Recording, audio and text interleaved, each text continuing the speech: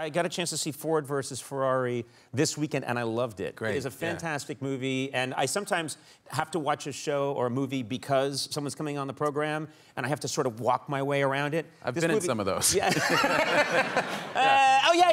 Anyway, no, this movie is flat out great. It's fantastic. Yeah, I'm really happy with how it turned out, and I'm not really a car person, so when I read the script and loved it that much, I knew there was something. You don't have to be a car person. I'm not a car person. Right. You know. Yeah, I mean, I have a lightning bolt on the side of my Prius. Does that make it go faster? No, it doesn't. But man, it's a lady magnet. What I loved about it is it's just a great story, and the relationship between you and Christian Bale's characters. Incredibly, I mean, that's what draws you in. You don't have to be a car person to love this movie. Yeah, Christian plays this guy, Ken Miles, and I play Carroll Shelby. And Shelby was obviously, by the end of his life, a very famous car builder.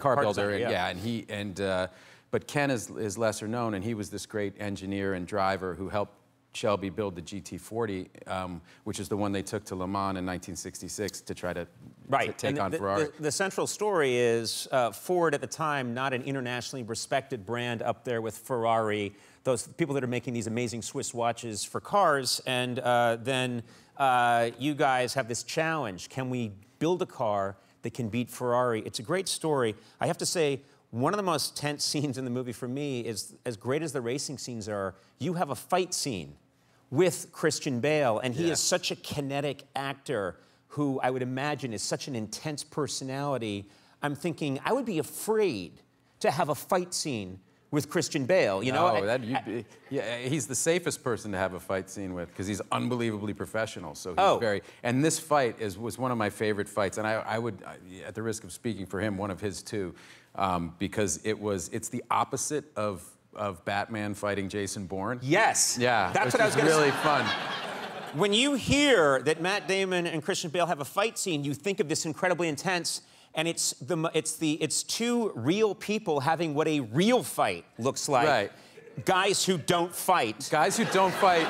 Guys who don't fight who actually love each other and are great friends and have an old friendship. So it's more like the way you fight with your brother. Yes. Where you're like, there's this line that intuitively you know where it is. Yes. And sometimes you hit a little too hard and it's like, sorry. Yeah, you know, that won't happen again. You still want to hit them, but you don't want to really hurt them. But what I love too is that Christian's character is carrying a bag of groceries when the fight breaks out with you. So you're both using the groceries that he has in his bag to hit each other.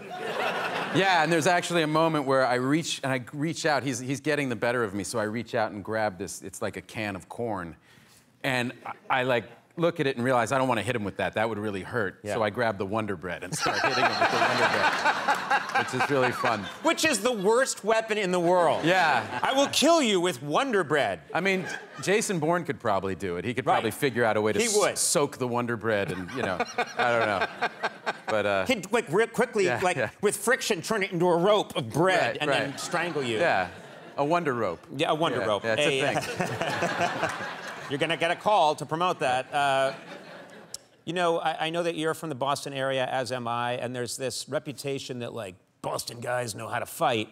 I'm always going way out of my way to say, no, I do not. I was in one fight in my life. I did very, very poorly, very quickly. And this is, mine was in the north end of Boston. Did you ever get in any fights as a kid?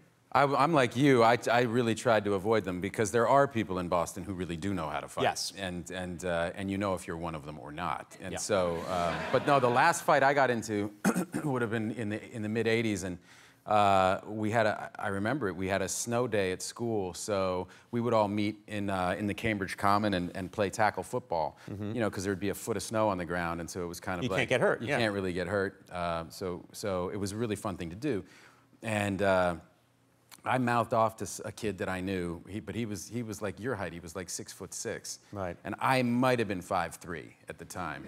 And I said something. I scored on him or something, and I don't know. I said something, but he came for me, and it was like this mountain of a guy came at me, and I was like, oh man. So before I knew it, it was like I was on the ground. He was above me, and I was like, this is going to be bad. And it was right then that little 5'2" Ben Affleck tackled this dude off of me. Whoa. Like out of nowhere. I was like a junior and he was like a freshman. And he tackled this kid off of me, and literally at the risk of his own life. And really quickly, then everyone broke it up because they wanted to get back to like the football game because that was fun and this was ridiculous. Right. And so that was the end of it. And the kid was reasonable, and he was like, all right, I'm not fighting these. All right, let's play.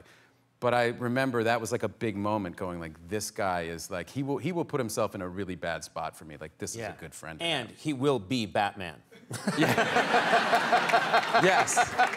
So that was the other time in my life I've been in a fight with Batman. No, Papa. Yeah. Exactly.